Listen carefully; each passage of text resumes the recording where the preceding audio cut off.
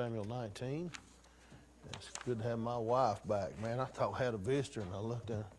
Glad she's able to be here. Amen. And 1 Samuel chapter 19. 1 Samuel 19, verse 10 and 11. And we'll look there tonight for just a few moments. Like I say, welcome to our Facebook audience. 1 Samuel 19, verse 10. And Saul sought to smite David, even to the wall, with a javelin. But he slipped out of Saul's presence, and he smote the javelin into the wall, and David fled and escaped that night. Saul also sent messengers unto David's house to watch him, and to slay him in the morning. And Michal, David's wife, told him, saying, If thou save not thy life tonight, tomorrow thou shalt be slain. Father, we love you today. Thank you for your goodness to us. Thank you for the songs, Lord, you've allowed us to sing. Thank you for the physical health that you've allowed us to be here. And Lord, we pray for those that not able to return yet. I think of Elaine. I pray that we'd see her soon, Lord, and everyone would be able to be back here in the house of God. Thank you for these that were with us this morning. And tonight's another night. And Lord, here we are in need again. And we ask now that you would speak to our hearts from the Bible. Bless the fellowship afterwards. And Father, I promise you for what you do, we'll love you for it in Jesus' name. Amen. I want you to notice, first of all, what I want to call the repelling of sin. Once again, Saul is going to be stopped from killing David. And David is going to receive help. It is hot in here, Brother Marty. They're saying it's hot. Bless us with the air conditioning, my brother.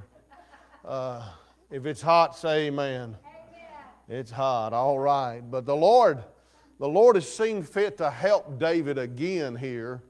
And he's going to repel, he's going to keep the sin off of David's life again through one of Saul's own family member. Now, you don't have to turn there, but if you look in chapter 19, in verse 1, here again Saul is trying to kill David, and God intervenes, and God uses Jonathan, Saul's own son, to stand against Saul and to keep Saul from murdering David. Well, time has passed. Saul's got back into his old ways. The evil spirit from God, the Bible said that, has now visited Saul again.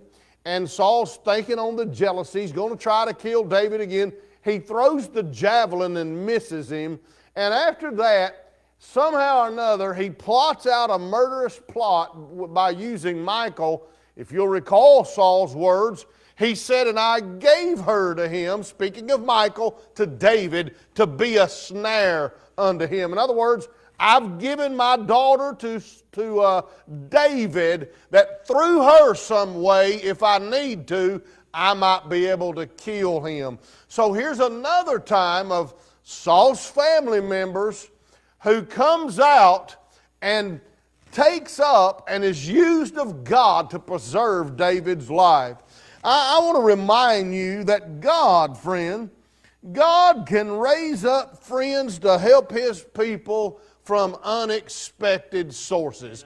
You wouldn't think that the king's daughter and son would both stand against him, but they did. Why did they, preacher? Because of God, and how God repels sin in our life. How the Lord has the ability to raise up people to help you and I when sin is setting a course to devastate our life. Let me give you another example. Well, I'll tell you what, we've got time. Just turn there if you would. Look in the book of Exodus, please. Exodus chapter 2. In Exodus chapter 2, all of us are familiar with this story, but if you have your Bible, I'll give you time to turn there. Exodus chapter 2, and let's just look in verse 1. And there went out, if you got it there, say amen. If you don't, Sunday school's 9:45 on Sunday morning, amen. You learn the books of the Bible. Exodus chapter 2, verse 1, and there went out a man of the house of Levi, and took wife of the daughter of Levi, and the woman conceived and bare a son. And when she saw him that he was a goodly child, she hid him 3 months. And when she could no longer hold him, remember now in the latter part of verse 1, I should say, verse 22, Pharaoh put out a charge that all the males, young males, would be killed in the land. And when she could no longer hide him, she had hid Moses, she took him an ark of bulrushes and daubed it with slime and with pitch, and put the child therein. And she laid it in the flags by the river's brink. And his sister stood afar off to wit what would happen, what would be done with him. And the daughter of Pharaoh, now watch it, stay with me, you're going to miss it. Chapter 1, verse 22, Pharaoh puts out a charge to kill all the males in the land. Chapter 2, all of a sudden, here comes God, and God uses another unexpected source to help His people. Pharaoh's daughter is drawn by the providence of God to the brink of the river, and the Bible says that she looks on the child and has compassion on the babe. Here God raised up an unexpected source to repel the sin. One man said it something along this line. Listen to this. God can cause evil to furnish the means to destroy its own opposition to God. Listen to this. God can cause evil to furnish its own means to destroy its opposition to God. Hey, look, it was God's will for David to be king. And evil comes in, rears up Jonathan, then rears up Jonathan and rears up Michael to totally repel the sin away from God. Somebody said, I don't know what that word repel means, preacher. Well, if you ever do any deer hunting, I'm preaching now. If you go deer hunting in bow hunting, Brother Mark, if you ever go bow hunting, I've got me what's called a therma. What is it, David? A therma, one of them little therma. Anyway, let me just tell you what it is, okay? It's a little thing, and it's got a little chemical in it. And it's got a little propane tank in it. And it's got like one of these incense strips. And you light that rascal, and within 200, 300 square foot, one of them mosquitoes won't come. Now, they see me up in that stand. They're like them deer. Them deer look up and say, oh, now what's that? Big old fella up there. But those mosquitoes look at me like a buffet sitting in the... and I mean, hey, man, one of them gets you. They tell all of... And I mean, they're just buzzing in on you. Well, that thermocell, that's what it is, thermocell. When you get it up there, you push a button. Well, it fires up a little propane tank, which burns that incense, which puts off a repellent scent, and them rascals won't touch you, Brother Greg. I mean, they'll come close, but you can hear them threatening, but they'll never get there because there's a repellent. God repels sin in David's life from Jonathan, Saul's own son, Michael, and then, lo and behold, he raised up, if you will, Pharaoh's daughter to protect Moses. Again, let me say this. God can cause evil to furnish the means to destroy its own opposition to God. Amen or oh me? Hey, this ought to encourage you and I, friend. Why? Because look, someone can do us wrong. They can be mad at us, or they can be trying to cause us harm. And I'm going to tell you something. If God has allowed that to happen, don't you leave out Romans 8:28. And we know that all things work together for the good of them that love God, to those that are called according to His purpose. Sometimes God will allow things to happen in our life that He might show us that He's strong on our behalf. You ever had the Lord do something for you? Can you imagine being David and knowing that you're fixing to die? He just threw a javelin at David just days before Jonathan had stood to Saul, and he said, what hath he done? Why would you try to hurt innocent blood? What has he done, Dad? And God takes unexpected sources in our lives, and He can cause us to have friends we've never even met before. Here, lo and behold, Pharaoh stood in front of the entire nation and put a charge out that every male must die. And here's Moses, his mama, broken-hearted, doesn't know how her child is ever going to make it. And God said, well, I'll tell you what I'll do. I'll just touch the heart of the Pharaoh's daughter, and I'll have her to have much compassion on the babe. Matter of fact, the goodness of God spreads here to this point. He not only repelled sin in Moses' life, but he blessed Moses' family abundantly. He had Pharaoh's daughter tell this, hey, don't only bring the maid to feed the child, but I'm going to pay her wages while she does it. Amen. Glory be to God. You don't go wrong doing God's will. David was doing God's will.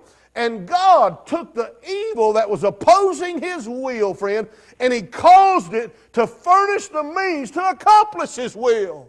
He's good at that. Amen. Well, not only do you see the repelling of sin, I'm going to try to move quickly. Hey, when it's taco night, friend, you preach fast, Brother Mark. I believe you can find that in the Bible if you look real close. I mean, hey, if it's there, I'd amen it, wouldn't you, Brother Dave? Tacos, brother, glory be to God, is in tacos, amen, no doubt about it. Tomatoes and lettuce and cheese and sour. I'm preaching now, ain't I, Christine? Glory be. You believe God's in tacos? I do. Amen. I like tacos. Brother Chuck, you like tacos? I believe the providence of God's been good to us tonight, don't you? But anyhow, hey, it's all right to laugh a little bit. I want you to see the revealing of sin, 1 Samuel chapter 19 and verse 1. Scripture tells us here that Michael's aware, but it doesn't tell us how Michael finds out. We don't really know how God made it aware to Michael that Saul was trying to kill David. Scripture's not clear about that, but I'll tell you one thing it is clear about. It's clear about it that she knew it, amen. And you say, what's your thought, preacher? Well, my thought is this. God has no problem exposing sin, friend. He don't have no problem at all. And when he sees it, he can get it across to you or to me or to whoever's trying to harm us. And the Lord here, he exposes the will of Saul to Michael. And don't forget, the Lord has his way of exposing sin. Be sure your sin will find you out, friend. Hey, look, nothing's hid from the eyes of whom we have to behold. Everything is naked and open unto the eyes of God. The eyes of the Lord are over the righteous, and his ears are open unto their cry. God sees everything, friend. He saw the intentions of the king's heart.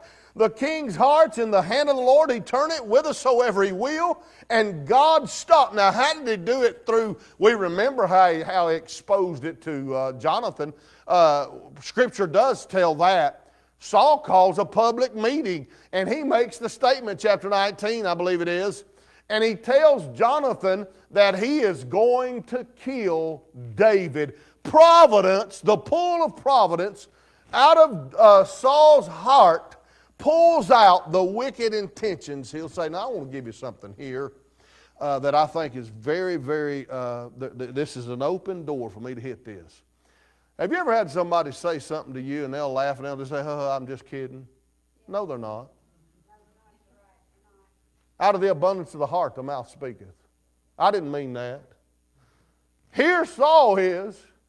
He steps up and says he's going to kill David. Guess what? He meant it. He meant it. It come out of his heart. We ought to be very careful what comes out of us, friend.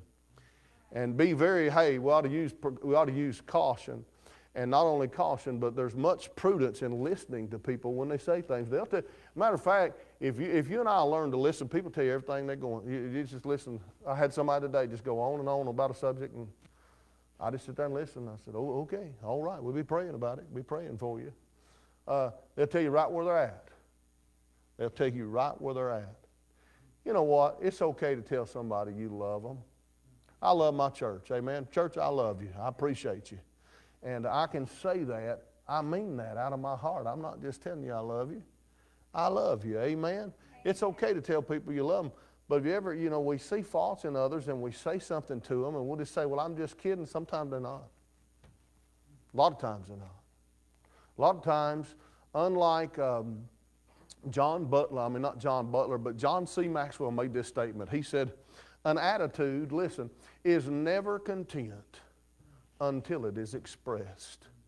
My. Sometimes we feel we just got to express how we feel, amen? Sometimes it'd be better off just keeping quiet, wouldn't it? I think we all have that difficulty sometimes. But providence here, the providence of God, pulled it out of Jonathan. And Jonathan told David, he said, look, if you don't get out of here, my dad's going to kill you. Matter of fact, I'm going to stand up and I'm going to tell my dad how I really feel. Well, let me give you another thought here. Not only do you see the revealing of sin, but notice as we try to wrap her up, amen. He's preaching now, brother. The reaping of sin. Look with me in 1 Samuel chapter 18. Go back there and let's look in verse 21. Now, I'll tell you something. It really did take me, and I can't say that I know for sure that I've learned it all. But you ever have something happen in your life, and we call it as like the light went on upstairs, the boom. Oh, is that what that means? You know what I mean? You ever had that experience? You ever been blessed with that and feel like about that big? Man, it took me that long to learn that. There is a law in the New Testament called reaping and sowing. Be not deceived, God is not mocked. Whatsoever a man soweth, that shall he also reap. Now, we look at that as a negative, from a negative point of view. Bless God, he does you wrong, he's going to be done wrong. Amen. I mean, and sometimes that's how it is. But we ought not look at it all the time from a negative point of view. Now, in this text, it is negative. Notice with me in the text that I referred you to, 1 Samuel 18, verse 21. Notice what happens here. 1 Samuel 18, let me find it here. It reads different from 19. 1 Samuel 18, verse 21. And Saul said, I will give him her, that she may be a snare to him, and that the hand of the Philistines may be against him. Wherefore Saul said to David, thou shalt this day be my son-in-law in the one of the twain. In other words, oh, I just want you to come into my family, but really, he's only given Michal his daughter that he might have an open door if he needs it to kill David. You reap what you sow.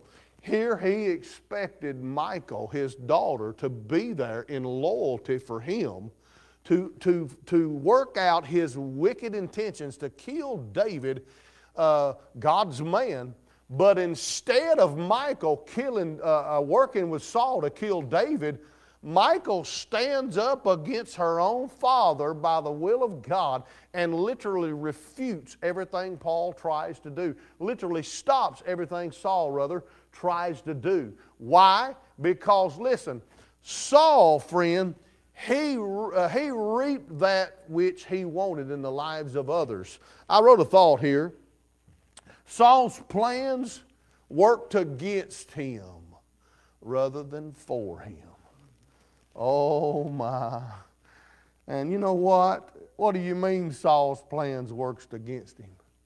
Well, David now is going to be loved not only in Michal's eyes because she knows the intentions. Matter of fact, she not only tells him, she helps him escape.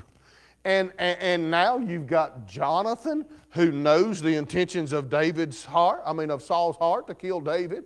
You've got Michal knowing it. You've got Israel knowing what's going on. They haven't forgotten how David had slain Goliath. And Saul started out with evil intentions to eliminate David. And I'm telling you, this thing that was meant to be a curse for David turned out to be a blessing. You say, what do you mean, preacher? I'm telling you, friend, Michal was intended to be a major curse to David's life. And God took a curse and made it into a blessing. Now you say, preacher, where do you get that from? It's in that text, but I'm going to show you. Turn with me as we look in Deuteronomy. We're getting ready to close. Look with me in the book of Deuteronomy. If you have your Bible, Deuteronomy 23. Deuteronomy 23. Saul had planned bad for David, but God made it good. Oh my. Hey, how we can get along in the things of life when we'll just simply love God and do the will of God. Amen? Just do God's will. Just love the Lord thy God with all thy heart and with all thy soul. This is the first and great commandment. Just love the Lord. Don't worry about other people. Do what you know is right to do to please the Lord. God, Saul meant it for evil. God turned it into good. You say, what do you mean, preacher? Deuteronomy chapter 23, and we're going to close. Deuteronomy 23. And I want you to notice the context, verse 3. We're talking about the Ammonite and the Moabite. Do you see that? Shall not enter into the congregation of the Lord, even to their 10th generation.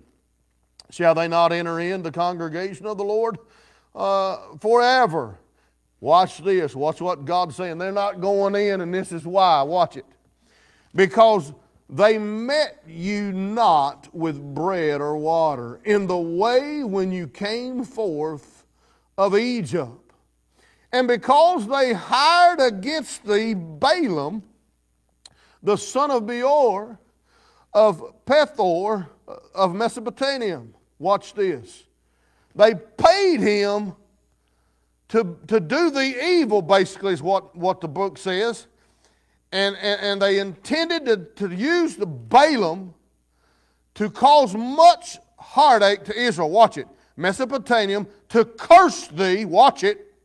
Nevertheless, the Lord thy God would not hearken unto Balaam, but the Lord thy God turned the curse into a blessing. Why? He turned it into a blessing. Why unto thee? Because the Lord thy God loved thee.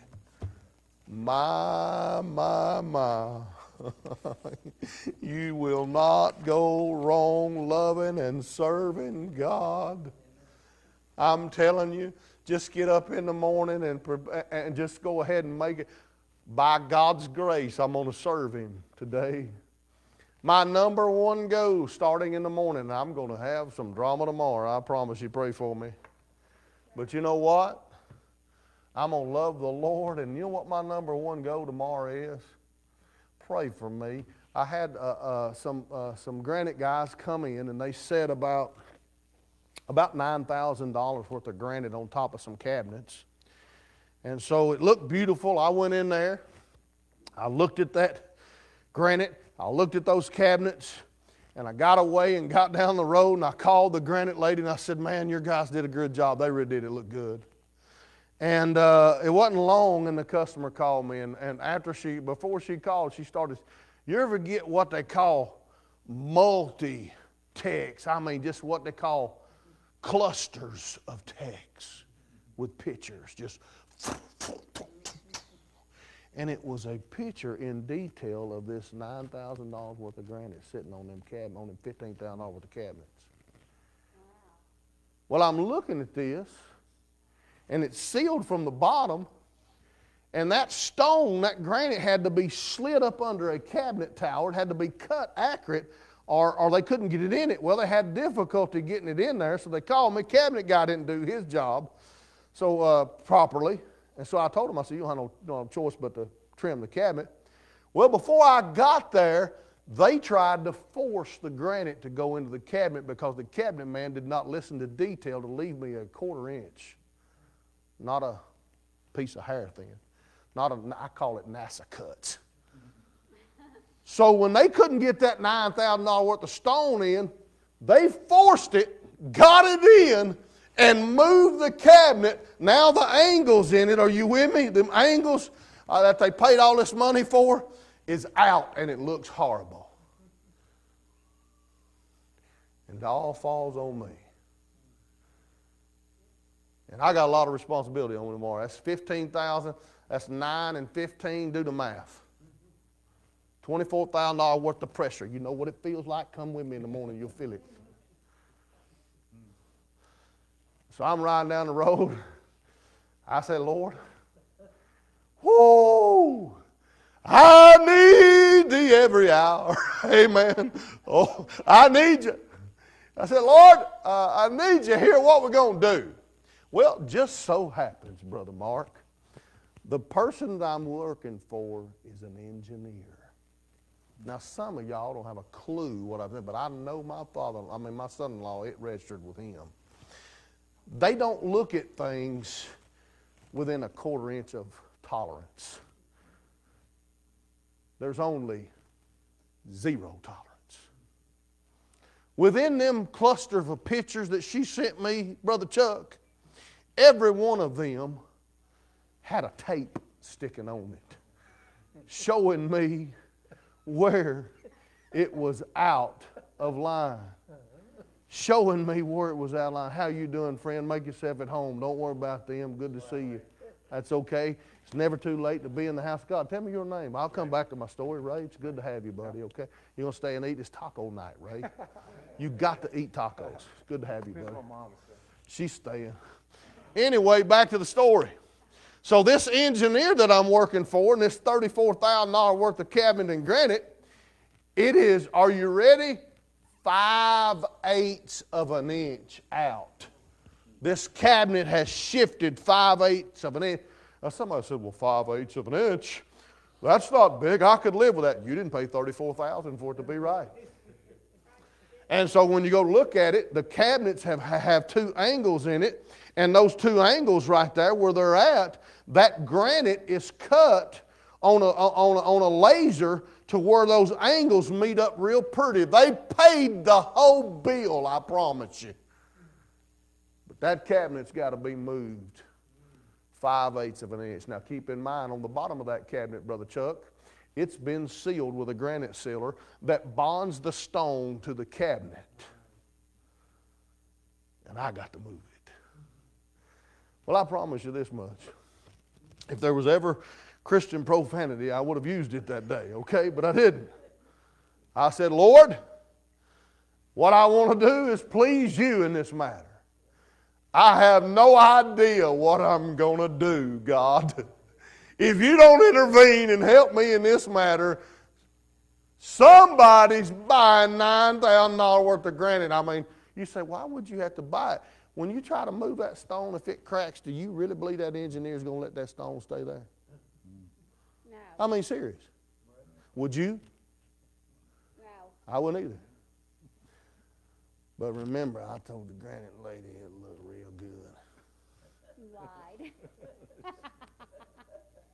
You didn't have your tape measure out. I didn't have my tape out. And she called me back. You know what she said? She said the good part is that when they shifted the granite in, they pulled it back, and the cabinet has been pulled outward to where it only has to be pushed inward. And then about the time it's ready to cut payroll, see, this doesn't affect payroll. You got to pay people, you know. So I'm writing checks out, Chuck. And she said, the engineer calls me and says, how you going to fix it?